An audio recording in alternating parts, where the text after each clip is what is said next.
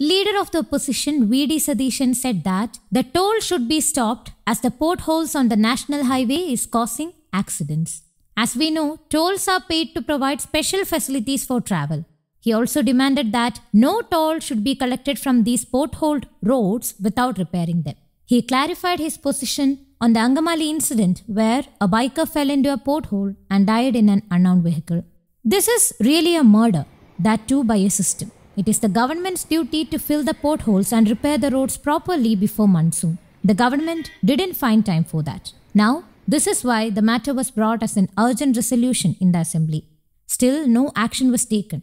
They are going to directly ask Thrissur collector and Ernakulam collector not to collect toll under any circumstances without repairing the highway and filling the potholes.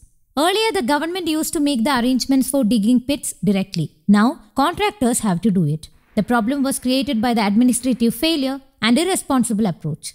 Kerala is fully filled with potholes. Now someone's life has been lost because of that. Many people's lives are similarly at risk. There are people lying in hospitals with broken arms and legs. The government's response seems like they have no responsibility in any of this, VD Satheesan pointed out. Meanwhile, Public Works Department Minister P.A. Muhammad Riaz has expressed his response over the death of a scooter rider who fell into a pothole in the National Highway near Angamali.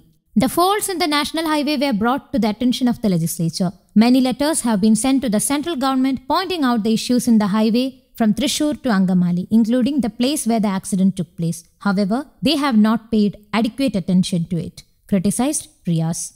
Earlier on the day, a scooter rider met a tragic end after falling into a pothole on the National Highway at Athani near Angamali. The accident happened on Friday night. A. Hashim of Anjam Parithikal House in Tamaramuk in Manakapadi in Paravur Manyali has been identified as the deceased.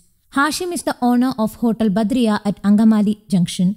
After the scooter fell into the pit, he fell on the opposite side of the road and a lorry ran over Hashim's body. He died on the spot. The accident took place near Nedumbaserry MAHS school on Angamali Idapalli Road at around 11 p.m. The police said that they will investigate the case after checking the CCTV footage. The pit was not visible due to waterlogging following heavy rain. AIYF workers protested in the accident area.